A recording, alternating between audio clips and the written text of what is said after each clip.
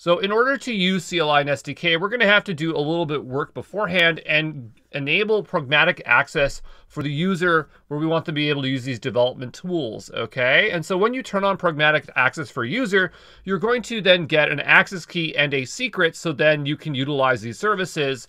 And so down below, you can see I have an access key and secret generated. Now, once you have these, you're going to want to store them somewhere, and you're going to want to store them in your user's home directory. And you're going to want them within a hidden directory called .aws and in a file called credentials. Okay, so down below here, I have an example of a credentials file, and you'll see that we have default credentials. So if we were to use CLI or SDK, it's going to use those ones by default if we don't specify any.